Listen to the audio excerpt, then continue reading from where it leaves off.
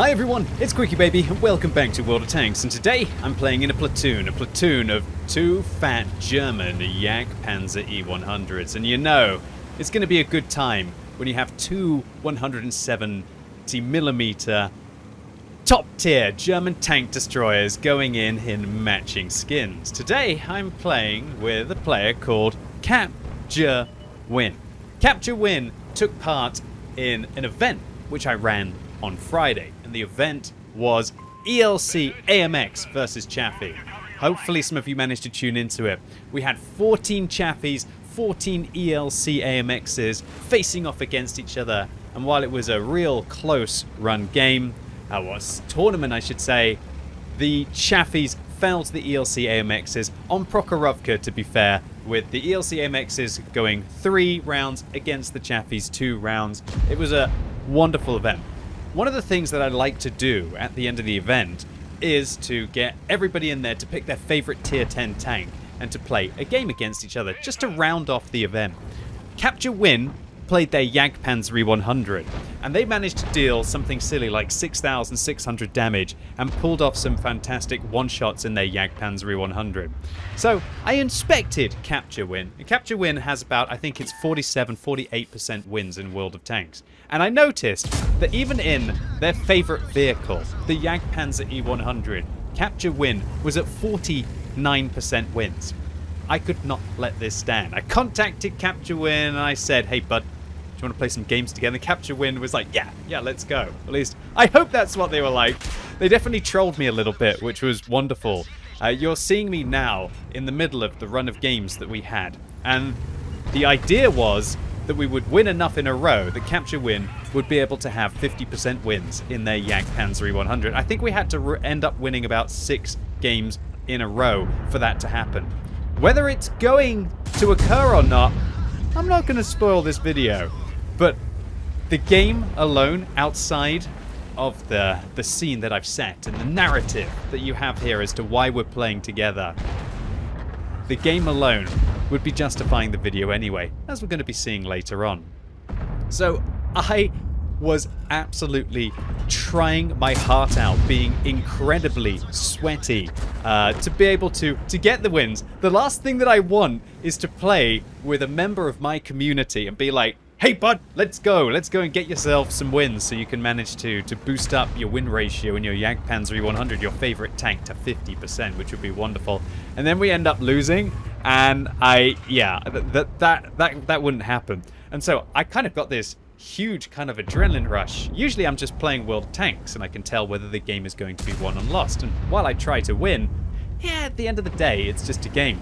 I felt like I owed it to Capgerwin to pull out all the stops in the Jagdpanzer E100, and that's why you see me firing pretty much nothing but high explosive anti-tank ammunition. That's right, I'm loading the gold, so hopefully we can boost up Capgerwin's win ratio here.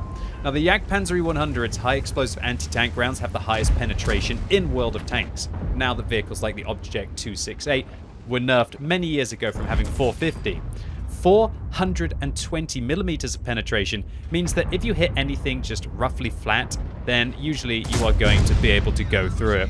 And it feels a bit bad spending pretty much about 7,000 credits to do 38 damage to a Jagdpanzer E100 and then 139 damage to a mouse when you have 1,050 alpha damage in a vehicle like this. Yeah, it really does hit hard. But you know what? Once again, I couldn't give a monkeys. I would spend millions of credits if I had to see if we could manage to give Capgerwin every opportunity to be able to take these battles down. So I love what we're doing here. The way that I play my tier 10 German tank destroyers, especially this one, is aggressive. I want to take the fight to the enemy team, and this is a big moment.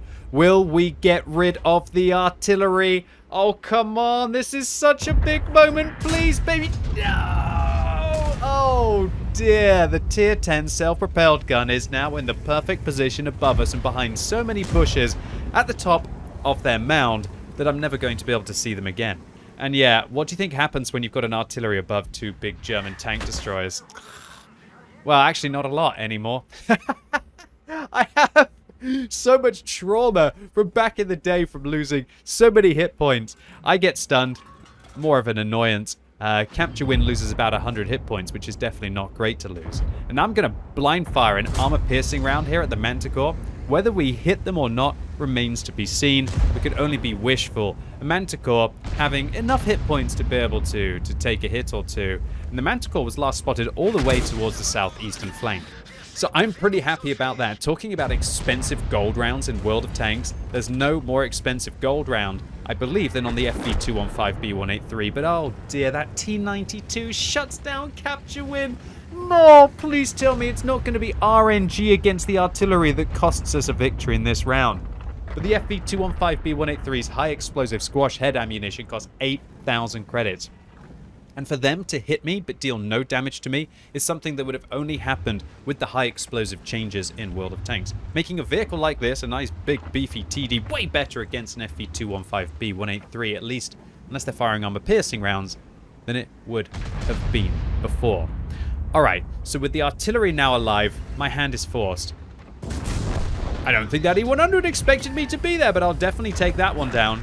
My hand is forced. I have to hide behind a whole plethora of Hetzers, a swarm of Hetzers here, all stacked up to be able to provide me protection from the self-propelled gun. Now the Manticore hits me in the side from up on the hill with an armor-piercing composite ridge round, and the Rinoceronte comes around and fires 2 standard rounds into my vehicle, luckily one that managed to bounce. And look, Capgerwin is getting behind me. You could do it! Thank you, Capgerwin. I'm not really feeling very confident in this scenario. But you know what the most important thing is to do here? The most important thing to do is to try and go down swinging. Ah, did I just cheap out and fire armor-piercing rounds when the high-explosive anti-tank rounds would have probably gone into the FV215B183 there? Talk about a paradox of me saying I'm willing to spend millions of credits to be able to get these wins, but I'm not willing to actually fire the rounds at the most important tanks like the FV215B183 on the enemy team. To be fair though, it's not like I wanted to blind fire my final 2 high-explosive anti-tank rounds at the Manticore and the artillery that were on top of the hill. And once again, I am just in a very awkward situation. The Manticore finally shows their ugly head. And unfortunately for me, they're above 1,000 hit points, which means that I didn't manage to hit them. Luckily, I've turned my vehicle around quick enough with the turbo that I have on this tank, and I managed to ricochet a Manticore around, and I'm hoping that the Rinoceronte makes a mistake, but right now I'm in a rock and a hard place. But thankfully, both of these players are in front of my vehicle, just where I want them to be. Artillery managed to do 378 damage to the Rinoceronte, which really helps me out. I'm hoping that somebody can try and back me up against the Manticore, but it doesn't seem to be going too well now. And our E100 has lost pretty much all of their hit points against the 60 TP. So the Manticore came around the corner, but unfortunately for me, my big fat German butt was getting slammed into the Hetzers behind me, and so that made it so that I was unable to turn the vehicle quick enough. Now, clever girl, the Italian heavy, seems to be trying to flank me and coming around here. Turn, turn, turn, turn, turn, turn, turn. Come on, one ricochet. There we go. Hopefully we catch him. Yes, we do. Oh, my lord. 840 damage down and another tier 10 heavy vanquished. And we will fall possibly to the Manticore here. Do we? No, we actually ricochet the Manticore, keeping ourselves in the game. And the FV215B183 is also in position. Don't want to go around the corner there, otherwise the artillery will probably be able to shut me down with my 8 remaining hit points. And the Manticore's now trying to flank me in the side. He doesn't do any damage to himself, even though he felt like he bumped into me. I was hoping that I could get a few extra 100 rounds there. Well, a few 100 rounds, a few 100 damage into the Manticore with the crash. Maybe block him off from possibly some kind of crossfire. Unfortunately, the Leopard manages to get devoured by the Stridsvagn 103B. And despite Capgerwin massaging my ego, saying, nice try, I just don't feel like I've done enough. But I guess, at least I did. Maybe not enough. It's not like I've done nothing. And I was truly hoping now that our team would be able to take this one down. And whoa! That's a good start. Maybe. Dang, son. Both artilleries vanquishing vehicles on either side. With our artillery, who's called Nielsen DK66, shutting down that pesky Manticore who gave me the runaround. And then the T92 on the enemy team shutting down the E100. On our team. Can you believe it? This is the butterfly effect of World of Tanks. Imagine if that T92 hadn't got lucky and evaded my shell earlier on in the battle. This would have almost been a guaranteed win. And I was just hoping that RNG was not going to cause a loss for Capgerwin. This is meant to be the quest for 50% win ratio, not the quest to be able to drop down Capgerwin's win ratio. In this moment, I went and I took a look at the artillery. And let me pause that there, because Nielsen DK kindly gave me their Object 261 replay. So here we join Nielsen DK66 preparing to shoot an FV215B183. That was a spicy near 1,000 damage. Definitely turning the tables there. I'm sure the 121B was very happy until I opened my big mouth again. The T92 shuts down the 121B. What is this? This is like a back and forth duel between the self-propelled guns right now. All right, we're back to my point of view, and I'm trying to get the Gorilla prepped and ready to take on the 60 TP. I tell the Gorilla, he's like 300 HP. Just make sure you pen. 261, go TD mode. He'll camp the building. Oh dear, the 60 TP on the enemy team is firing high explosive rounds and manages to do over half of the Gorilla's hit points in a single shot. 971 damage dealt when the 60 TP, I believe with HE, does 900 average damage. So in this scenario, this is just a complete nightmare. I could see a disaster happening. Is the Gorilla going to go around the corner aggressively against the 60 TP? No. Is the Gorilla going to sit out in the open for the artillery? Possibly. Nielsen, unfortunately, tries to whiff a shell, I guess, above the 60 TP, maybe possibly trying to get a splash around the corner there, but unfortunately it wasn't to be. Now, I'm trying to ask Nielsen right now, please go TD mode, because this 60 TP is not coming out of here, and to all intents and purposes, the 60 TP is going to be able to pen a high explosive round. So come on, Nielsen. You've got to go TD mode, buddy. Go and help this Gorilla out. If you approach from both angles, there's no way the 60 TP can be able to handle it. And more importantly, the 60 TP is just never going to come out from this campy building position. I'm sure the 60 TP was probably asking the T92 to change their position. And there we go! Nielsen's actually making the move! And I say, Gorilla, wait for the 261. And I start to get a bit frenetic. Wait! Wait! Wait! Oh, no, don't do it! Wait! Oh, God! No, not like this. Why would that donkey try to side scrape a high explosive wielding 60 TP? I thought it was all done. But cue our hero, Nielsen DK, as he enters a 1 versus 2 scenario. So I thought we were completely screwed at this stage. But Nielsen DK66 is holding their nerve.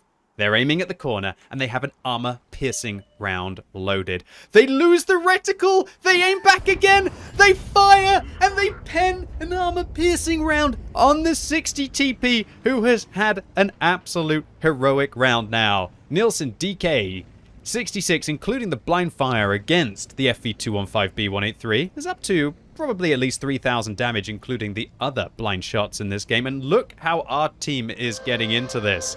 People are saying this game is giving him a heart attack. I say, and that's my anonymizer name, you're a legend. Play to win. Charge him. Come on, Nielsen DK. You've got everything to gain and nothing to lose in this scenario. But unfortunately, in this situation, Nielsen DK only has armor-piercing rounds left. And I'd say that it'd be far better to have a high explosive round, if not just to splash the T92, but also considering how weak the armor is on the T92, they'd probably be able to just go through the hull and, oh dear, it's a very old-fashioned artillery showdown. 1 versus 1. Nielsen DK pushes forwards here. Nielsen over the ridgeline. Will the T92 fire? Nielsen, unfortunately, with the armor-piercing rounds, they don't have quite as good of a trajectory as the high explosive rounds would do, and so he's not able to shoot over the ridgeline nearly as easily as possibly the T92 is able to. Now, with a minute left on the game, Nielsen resets the view range. Goes forwards, decides to commit. The T92 misses the shot. Nielsen possibly has 1 shell to make it, and he hits it as well. What an insane hero at the end of the game. And I could not believe this. It's almost as if it was scripted. Imagine, well, of course, my YouTube videos are slightly scripted because I play the games as they go along. But when it was happening live, my mind boggled. The drama, the fact that we were there with Capgerwin trying to get him his 50% wins and his Jagdpanzer E100, his favorite tier 10 tank, and then everything was looking absolutely, completely bleak, and then Nielsen manages to pull off a 1 versus 2 scenario after you see a gorilla lose all of their hit points to a 60 TP that had 200. My ticker could not take it. What an awesome round of World of Tanks. So when I was looking at the post-game stats, all fairly normal stuff. I managed to do 4,000 damage and get 4 kills in my Jagdpanzer 100 and managed to block a lot as well. But then I realized, look at the 60 TP on the enemy team. YouTube, what a heartbreak for them. As Rockavolt, if that is not their anonymized name, managed to do 9,400 damage. Although I would argue 1,800 was pretty much fed to them on a platter by the gorilla on our team. What a complete heartbreak for that player. They would have been nigh on up to 10,000 damage if they had shut down Nielsen, but it wasn't to be, as Nielsen secures the kill, adding to their 3,000 damage that they dealt to cap out at 3,200 in that game and also pick up 4 kills as well. What a hero. Nielsen, it was an absolute pleasure to play with you. Congratulations and thank you so much for taking this game down for our team so we can continue on Capgerwin's epic quest towards 50% win ratio. And thank you very much to you, Nielsen, for sharing your replay. The two perspectives hopefully will make this video awesome for YouTube. After the game, I got chatting to Nielsen and I found out that they also make their own music. And so if you want to go say hi, give their video a few more views than the 171 that it currently has, and maybe let them know in the comments how awesome their 261 gameplay was. Then I'll be putting the link through to one of Nielsen's YouTube videos in my description below, where you can go and listen to his song, Wake Up. So all in all, this was definitely one of my favorite things about playing multiplayer games. It's the people behind, it's the epic moments, it's the drama. A massive thank you to Capgerwin for playing with me. Once again, thank you very much, Nielsen. You really made this one special for me, bud. Appreciate it. And hopefully, everyone out there watching this video enjoyed it as well. If you did, make sure you give it a thumbs up. If you like that dual perspective, yeah, give it a thumbs up. If you hated it, give it a thumbs down. And if you're watching this video as it's released on Sunday, it's time for the World of Tanks Tech Tree Showcase live right now on twitch.tv/QuickyBaby. This week, all of you have voted to see the Polish medium tanks, culminating with the CS63, which is the fastest medium tank in the game. So come along if you like your gameplay ultra fast and flexible, so we take that Polish Hussar out onto the battlefield. Maybe I'll try and even get a ram or two along the way. So really looking forward to seeing all of you live right now on twitch.tv/QuickyBaby. And as always, thank you so much for watching. You've been epic and hopefully I'll see you soon.